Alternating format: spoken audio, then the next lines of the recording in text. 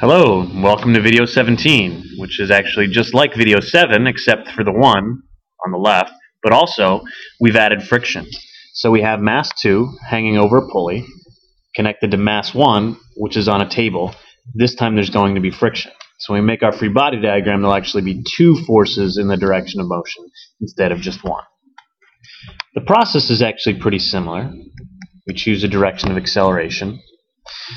By the way, the questions we're going to be asking aren't just what's the acceleration going to be, because initially it's not going to be moving at all. What we want to know is what mass must mass 2 be to just barely get this thing to start moving. And we're going to express that in terms of the coefficient of static friction when it's not moving. Once we know that mass 2, we're then going to determine, well, okay, what if it was moving? What if it starts to move?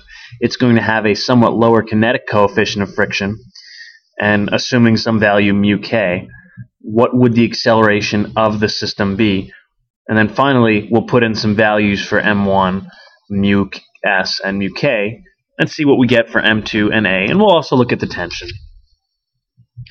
So if I was to draw a free body diagram for each of these objects, you'd start off now with, instead of just a tension acting on mass 1, we would also have a friction. And here, it may throw some people, but I'm going to draw it sideways. I'm going to call this M2G because the weight force is pulling in the positive direction, minus the tension. And we're going to write the equations of motion. So for the first object, when we add up the forces, we're going to get T minus F, the friction, equals m1 times the acceleration of the system. Now, because this is a flat table, we can assume that the normal force up is exactly the same as the weight force down.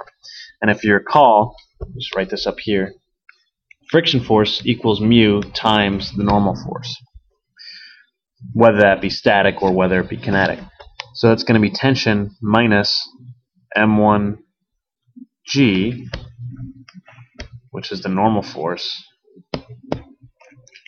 times mu, in this case mu s. So I'm going to write that as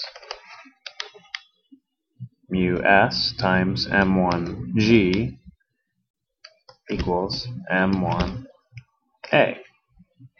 So that's going to mean that the tension in this case is not simply going to be m1a, there are now additional forces. So the tension is going to be equal to m1a plus mu s m1g. Let's look at the second object, m2. When we write its equation of motion, it's going to be really similar to before.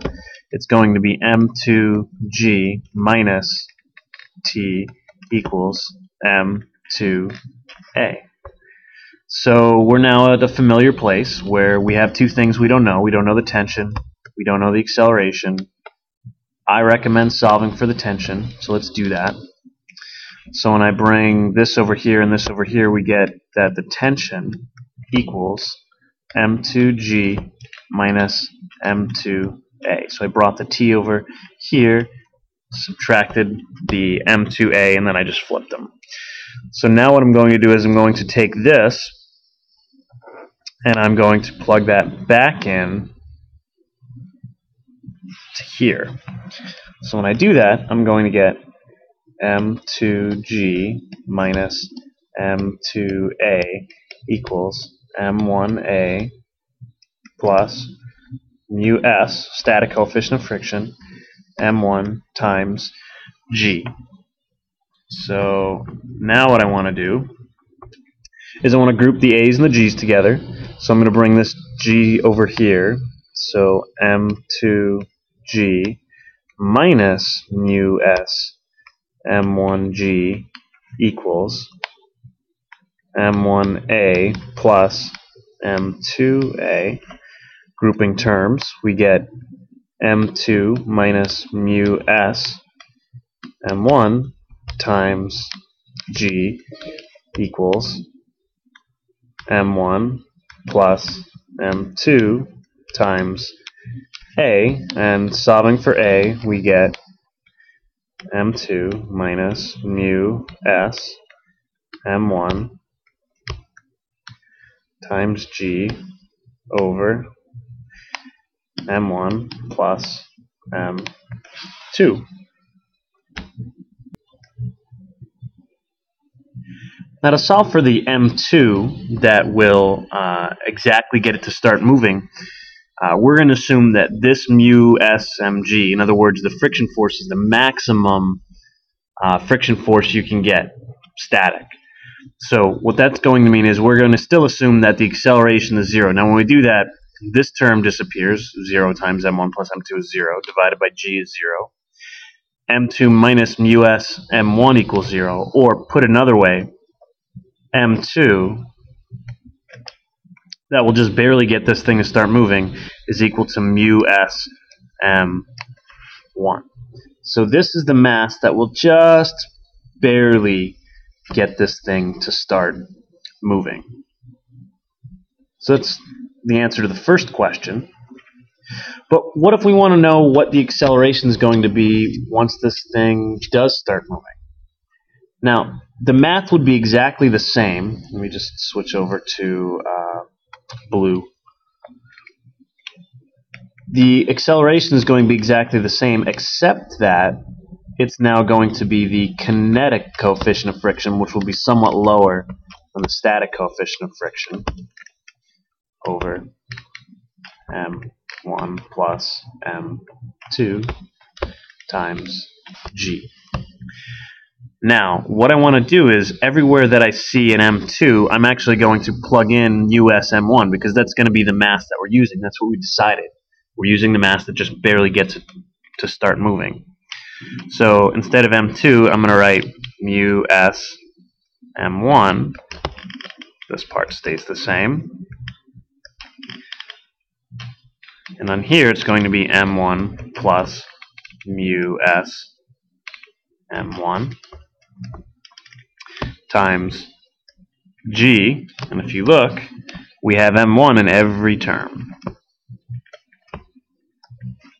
So what you wind up with for the acceleration of the system once it gets going is just mu s minus mu k over 1 plus mu s. And as you might expect, it turns out the acceleration of the system doesn't actually depend on the masses involved, because both the acceleration depends on the masses and the values of the friction forces depend on the masses. So it makes sense that the acceleration shouldn't really depend on the masses, but rather just on the coefficients of friction. So we now have some accelerations.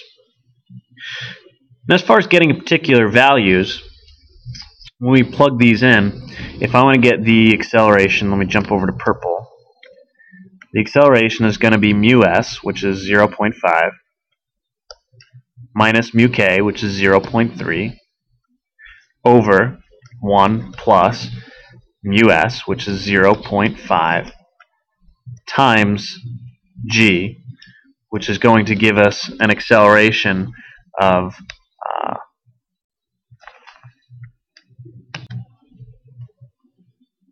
it's going to give us an acceleration of 0.2 over 1.5 g, which is going to equal 1.31 meters per second squared. So with these specific values, if mu static is 0.5, mu k is 0.3, once this thing starts moving, you're going to get an acceleration of 1.31 meters per second squared.